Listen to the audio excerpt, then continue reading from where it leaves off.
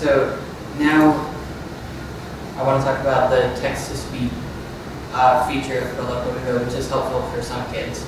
If it's too hard for them to find the word and they would just rather type it, then they can go here and tap on this keyboard that's on the bottom.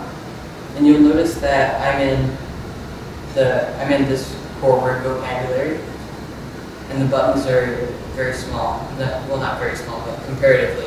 If you're in basic communication and you open this, you'll have to scroll because the letters are so large. And I'll just show you that.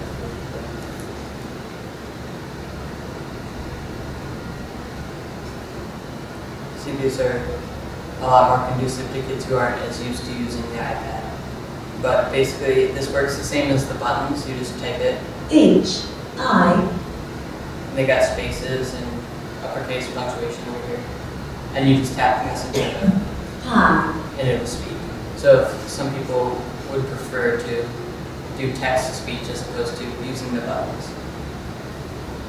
A lot of times, teachers will use it to teach kids how to spell their names and things like that. So are there any specific questions on text-to-speech?